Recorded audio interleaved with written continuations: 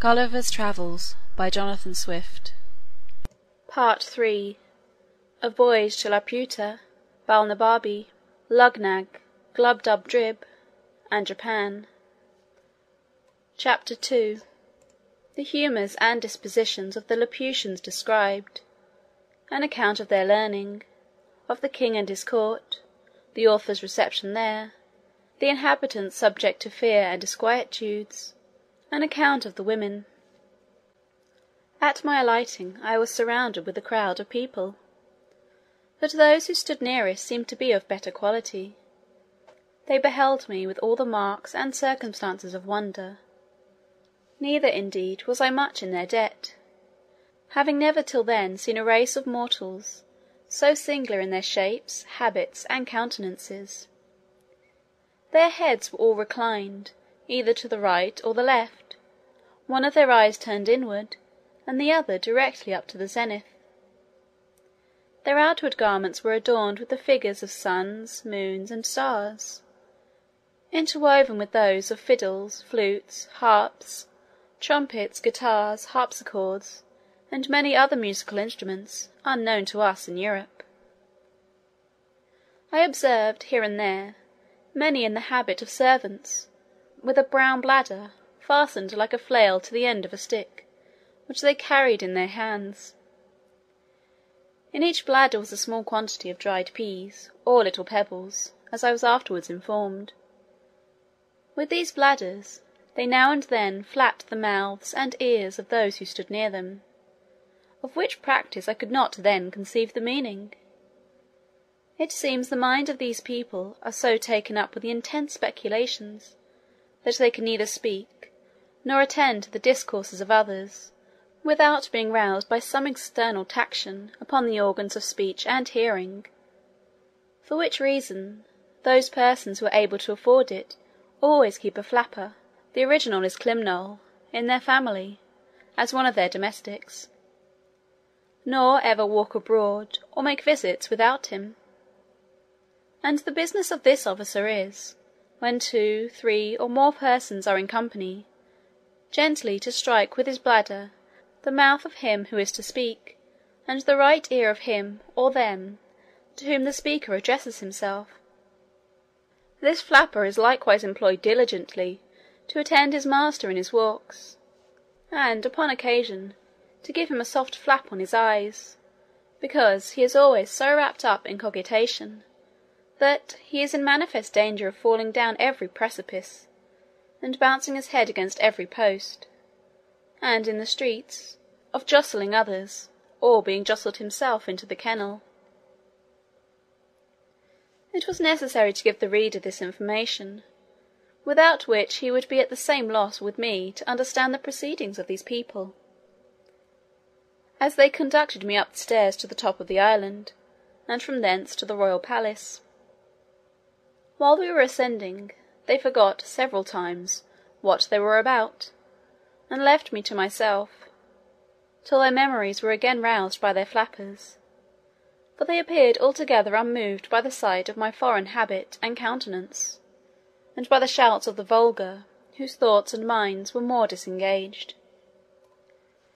At last we entered the palace, and proceeded into the chamber of presence, where I saw the king seated on his throne, attended on each side by persons of prime quality. Before the throne was a large table filled with globes and spheres, and mathematical instruments of all kinds.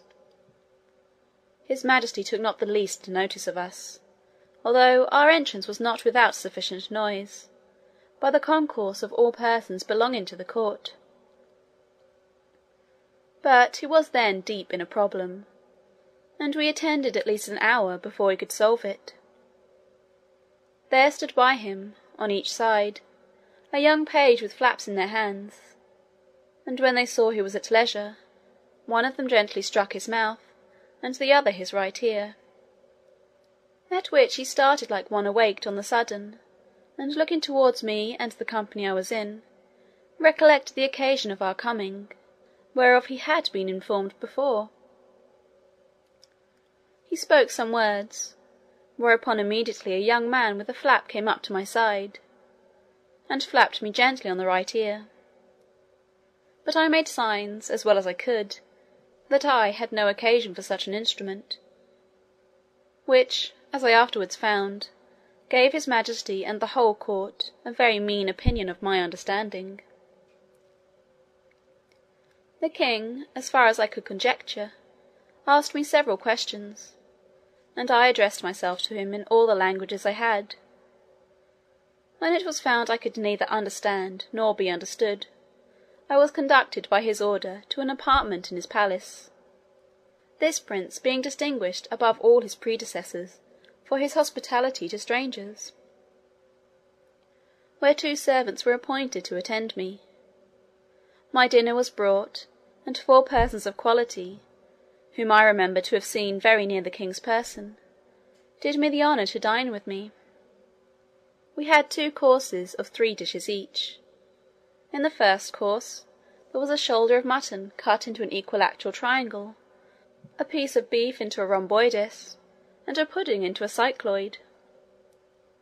The second course was 2 ducks trussed up in the form of fiddles, sausages and puddings resembling flutes and hautboys, and a breast of veal in the shape of a harp. The servants cut our bread into cones, cylinders, parallelograms, and several other mathematical figures. After dinner my company withdrew, and a person was sent to me by the king's order, attended by a flapper. He brought with him pen, ink, and paper, and 3 or 4 books, giving me to understand by signs that he was sent to teach me the language. We sat together 4 hours, in which time I wrote down a great number of words in columns, with the translations over against them. I likewise made a shift to learn several short sentences, for my tutor would order one of my servants to fetch something, to turn about, to make a bow, to sit, or to stand, or walk, and the like. Then I took down the sentence in writing.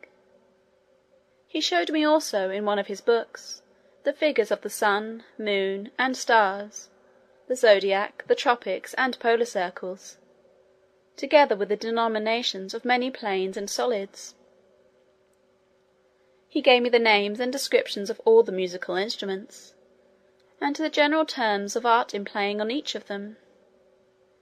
After he had left me, I placed all my words, with their interpretations, in alphabetical order, and thus in a few days, by the help of a very faithful memory, I got some insight into their language. The word, which I interpret the flying or floating island, is in the original Laputa, whereof I could never learn the true etymology. Lap, in the old obsolete language, signifies high, and unta, a governor, from which they say, by corruption, was derived Laputa, from Lapunta. But I do not approve of this derivation, which seems to be a little strained.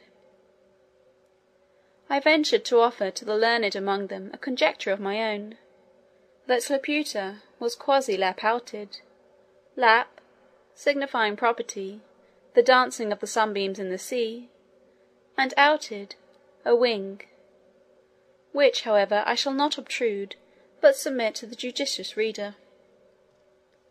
Those to whom the king had entrusted me, observing how ill I was clad, ordered a tailor to come next morning and take measure for a suit of clothes.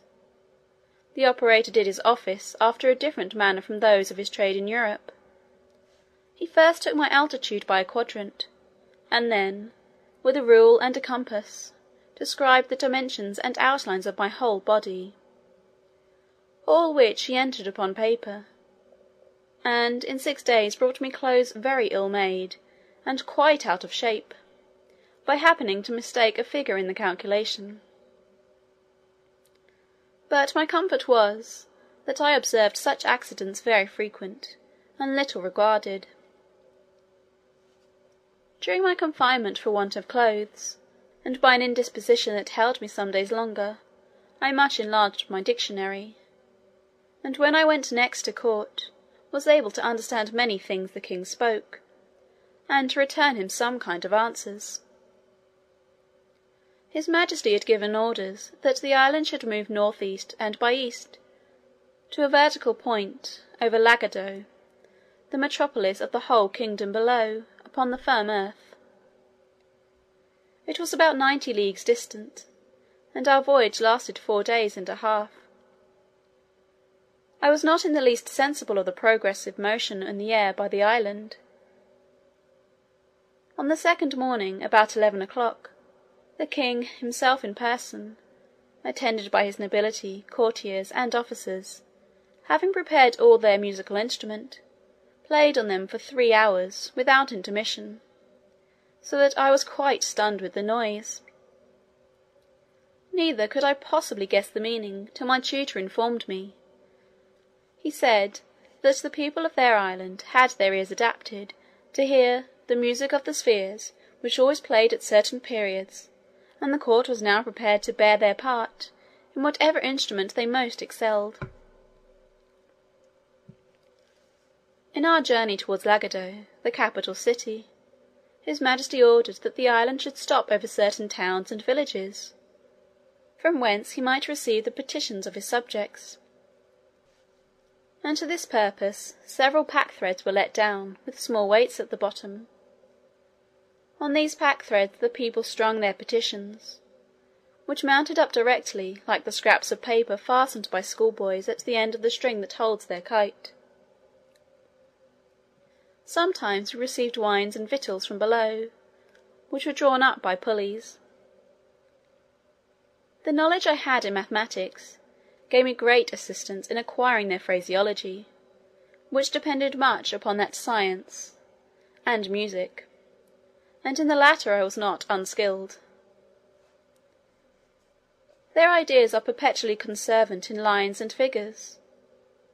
If they would, for example, praise the beauty of a woman, or any other animal, they described it by rhombus, circles, parallelograms, ellipses, and other geometric terms, or by words of art drawn from music, needless here to repeat. I observed in the king's kitchen all sorts of mathematical and musical instruments, after the figures of which they cut up the joints that were served to his Majesty's table. Their houses are very ill built, the walls bevel, without one right angle in any apartment, and this defect arises from the contempt they bear to practical geometry, which they despise as vulgar and mechanic, those instructions they give being too refined for the intellects of their workmen, which occasions perpetual mistakes. And although they are dexterous enough upon a piece of paper, in the management of the rule, the pencil, and the divider, yet in the common actions and behaviour of life I have not seen a more clumsy, awkward, and unhandy people, nor so slow and perplexed in their conceptions upon all other subjects, except those of mathematics and music. They are very bad reasoners, and vehemently given to opposition, unless when they happen to be of the right opinion, which is seldom their case. Imagination, fancy, and invention they are wholly strangers to, nor have any words in their language, by which these ideas can be expressed, the whole compass of their thoughts and minds being shut up within the two forementioned sciences. Most of them, and especially those who deal in the astronomical part, have great faith in judicial astrology, although they are ashamed to own it publicly. But what I chiefly admire, and thought altogether unaccountable, was the strong disposition I observed in them towards news and politics, perpetually inquiring into public affairs, giving their judgments in matters of state, and passionately disputing every inch of a party opinion. I have indeed observed the same disposition among most of the mathematicians I have known in Europe, although I could never discover the least analogy between the two sciences, unless those people suppose that because the smallest circle has as many degrees as the largest, therefore the regulation and management of the world require no more abilities than the handling and turning of a globe. But I rather take this quality to spring from a very common infirmity of human nature. inclining us to be most curious and conceited in matters where we have least concern, and from which we are least adapted by study or nature. These people are under continual disquietudes, never enjoying a minute's peace of mind, and their disturbances proceed from causes which very little affect the rest of mortals. Their apprehensions arise from several changes they dread in the celestial bodies. For instance, that the earth, by the continual approaches of the sun towards it, must, in course of time, be absorbed or swallowed up; that the face of the sun will, by degrees, be encrusted with its own effluvia, and give no more light to the world; that the earth very narrowly escaped a brush from the tail of the last comet, which would have infallibly reduced it to ashes, and that the next, which they have calculated for 31 years hence, will probably destroy us. For if, in its perihelion, it should approach within a certain degree of the sun, as by their calculations they have reason to dread, it will receive a degree of heat 10,000 times more intense than that of a red hot glowing iron, and, in its absence from the sun, carry a blazing tail 100,014 miles long, through which, if the earth should pass at a distance of 100 miles from the nucleus, or the main body of the comet, it must in its passage be set on fire, and reduced to ashes; that the sun, daily spending its rays without any nutriment to supply them, will at last be wholly consumed and annihilated, which must be attended with the destruction of this earth, and of all the planets that receive their light from it. They are so perpetually alarmed with the apprehensions of these, and the like impending dangers, that they can neither sleep quietly in their beds, nor have any relish for the common pleasures and amusements of life. When they meet an acquaintance in the morning, the first question is about the sun's health, how he looked at his setting and rising, and what hopes they have to avoid the stroke of the approaching comet. This conversation they are apt to run into with the same temper that boys discover in delighting to hear terrible stories of spirits and hobgoblins, which they greedily listen to, and dare not go to bed for fear. The women of the island have abundance of vivacity. They contemn their husbands, and are exceedingly fond of strangers, whereof there is always a considerable number from the continent below, attending at court, either upon affairs of the several towns and corporations, or their own particular occasions, but are much despised, because they want the same endowments.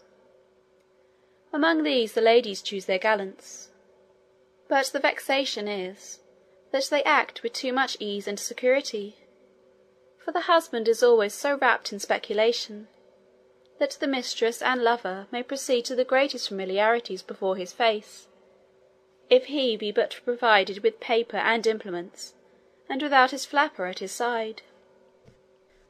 The wives and daughters lament their confinement to the island, although I think it is the most delicious spot of ground in the world, and although they live here in the greatest plenty and magnificence, and are allowed to do whatever they please, they long to see the world, and take the diversions of the metropolis, which they are not allowed to do without a particular license from the king, and that is not easy to be obtained, because the people of quality have found, by frequent experience, how hard it is to persuade their women to return from below. I was told that a great court lady, who had several children, is married to the prime minister, the richest subject in the kingdom, a very graceful person, extremely fond of her, and lives in the finest palace of the island. Went down to Lagado on the pretence of health, there hid herself for several months, till the king sent a warrant to search for her, and she was found in an obscure eating-house, all in rags, having pawned her clothes to maintain an old deformed footman, who beat her every day, and in whose company she was taken, much against her will. And although her husband received her with all possible kindness, and without the least reproach, she soon after contrived to steal down again, with all her jewels, to the same gallant, and has not been heard of since. This may perhaps pass with the reader rather for a European or English story than for one of a country so remote, but he may please to consider that the caprices of womankind are not limited by any climate or nation, and that they are much more uniform than can be easily imagined. In about a month's time, I had made a tolerable proficiency in their language, and was able to answer most of the king's questions, when I had the honour to attend him. His Majesty discovered not the least curiosity to inquire into the laws, government, history, religion, or manners of the countries where I had been, but confined his questions to the state of mathematics, and received the account I gave him with great contempt and indifference, though often roused by his flapper on each side. Part 3, Chapter 2.